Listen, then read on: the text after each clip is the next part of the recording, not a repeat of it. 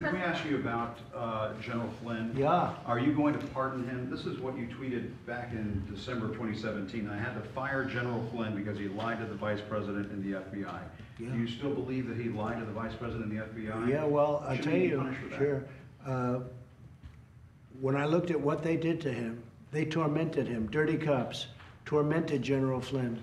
General Flynn is a fine man, 35 years or so in the military. You don't get to be where he is by being bad, that I can tell you. And then right at the beginning of the administration, the dirty cops came in. And you see the notes, Jim. I mean, whether you're on our side, that side, whatever. I mean, I assume, let's all talk about fairness. What they did to General Flynn, and by the way, to Roger Stone and to others, was a disaster and a disgrace. And it should never be allowed to happen in this country again.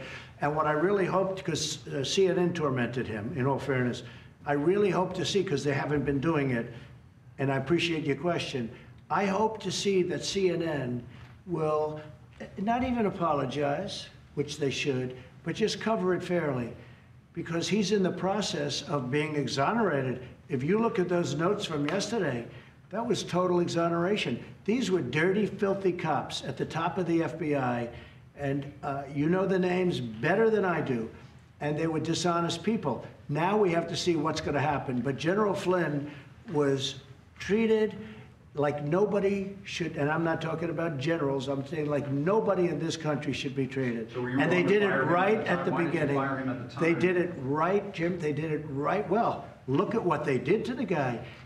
I mean, he couldn't have known too much what was happening. They came at him with 15 buses, and he's standing in the middle of a highway. What they did to this man, they tormented him.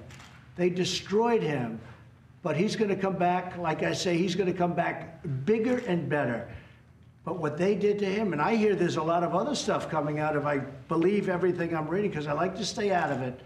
I don't have to stay out of it at all, but I like to stay out of it. And Jim, what they did to him is terrible, and I hope that CNN's going to give him a fair shake and cover it, because I think it's very important. Yep.